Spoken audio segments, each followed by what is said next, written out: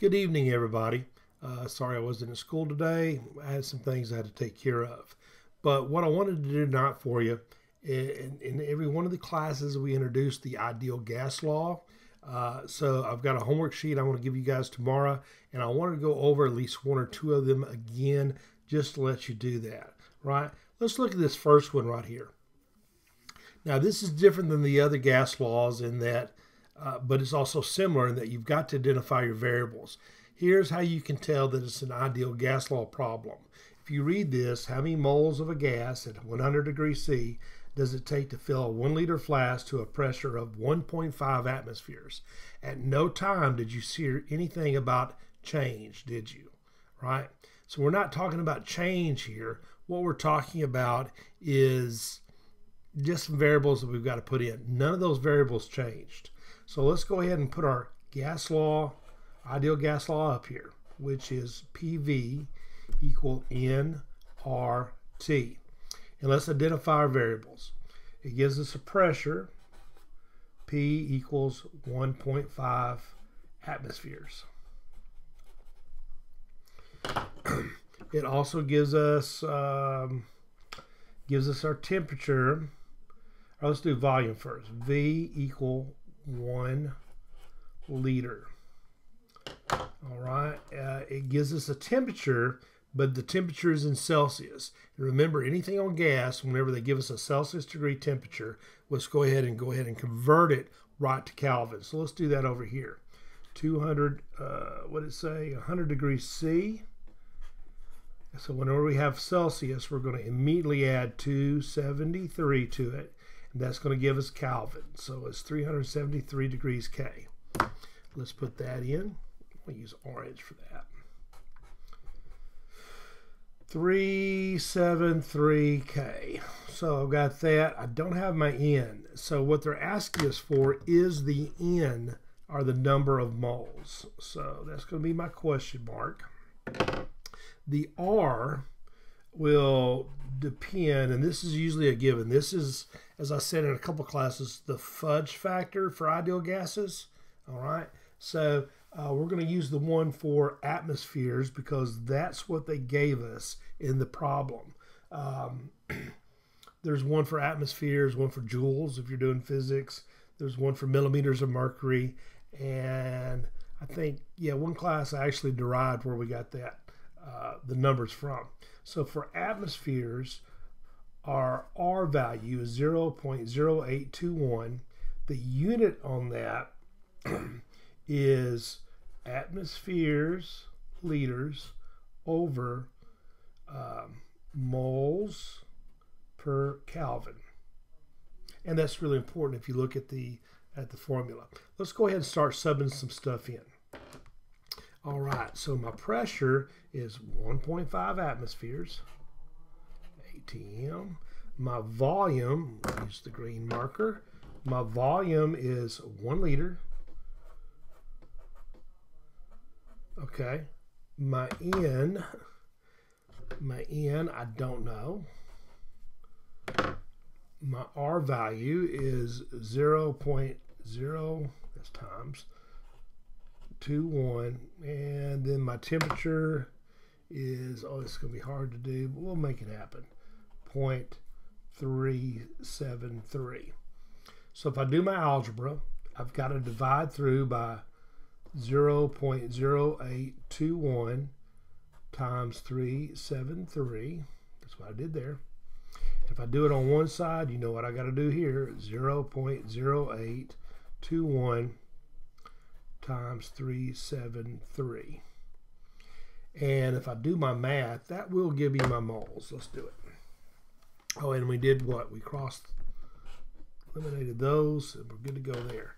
Let's get my handy dandy calculator. We'll clear it. 1.5 times 1. And look what I can do. I can just hit divide. 0.821. And then I don't have to multiply that together. I can just hit divide again because it does work. 373. And my answer is 0.0489. And we're going to write that in, what I need my blue one, N equals 0.0489 moles. And essentially this is a plug and chug type thing. Let's look at this one, because this number 2 is going to be real interesting, because I've got to do 2 conversions here. Got to go back to first semester with a gram molecular weight. Let's go ahead and identify what we've got. Okay, I've got, let's see here, I got volume, 3 liters. I've got 3 kilograms of a liquid C3H8. Kilograms, that's not in moles. So that means I'm going to have to convert grams to moles. We should remember how to do that. I'll do this over on this side. I'm going to wait on that. All right.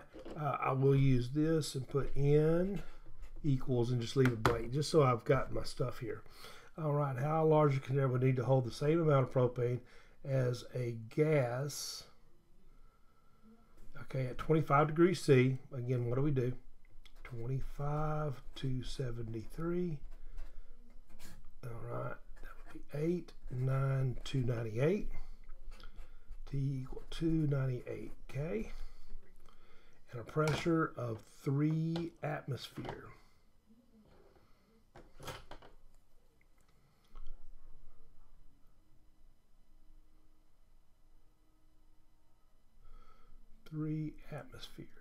P. So that means my R value, all right, will be the same as we used above, 0.0821 atmospheres times liters mole. Okay. All right. It's looking for the N, right? N. So, okay, I got 3 kilograms. So let's go ahead and do that. So that's 3,000 grams of C3H8. Now, how many moles is that? All right, so we're going to use our molar mass, and that's going to be 1 mole C3H8. All right, so carbon is 12 in the periodic table, and I've got 3 carbons. H is 1 in the periodic table, and I have 8 hydrogens.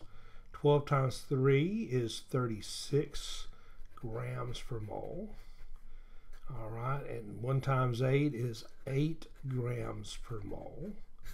36 plus 8 would be 44 grams per mole. So I'll put 44 there. Grams, C3H8. So this will give us our number of moles. Let's get our trusty calculator. All right, if I take 3,000, divide it by 44, that's going to give me 68.2 moles.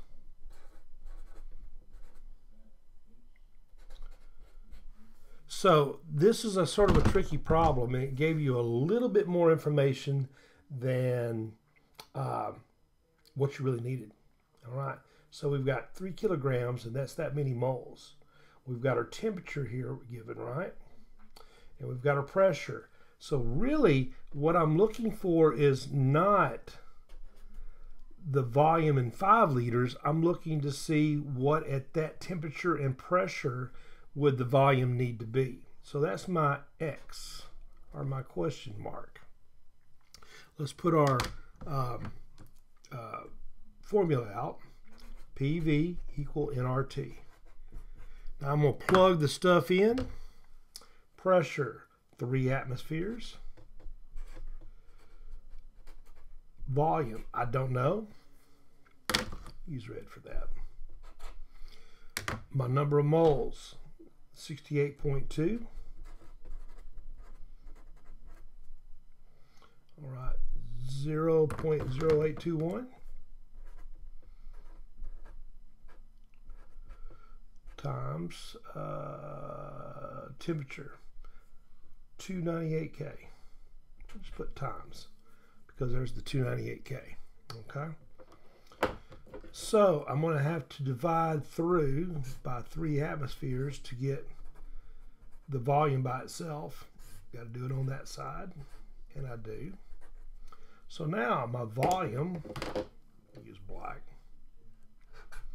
move it over a little bit, is 68.2 moles times 0.0821. All right, and the unit for that, of course, would be moles. Okay. Yeah. Atmosphere liters, that's atmosphere liters over moles, K. And let's see why the unit's so important. So there's my moles, it cancels out. There's my K, it cancels out. And I've got to put my K over here, and that's times 298K. So that unit cancels out. That gives me pressure per liter. I'm dividing through by the atmospheres in the numerator. So now that cancels out the atmospheres. So now that's just going to give me liters in my unit on the R value, or the gas constant. So let's do our calculation. All right, well, let's get where you can see. All right, we'll clear it out. 68.2 times 0.821 times 298 divided by 3. And I get 556 liters of gas. All right, so my volume would be 556 liters. All right, so in other words, for that much propane, all right, at 25 degrees C and at 3 atmospheres, you're going to have a pretty big tank. It's sort of cool. Some of these problems you've got to look through and you got to think about. That one was a little confusing. It gave you a little bit more information than what you needed. All right, so I'll do another one of these things on the ideal gas law. We'll call it ideal gas law 2, okay? And until next time, this is Coach Scott, and we'll see you tomorrow.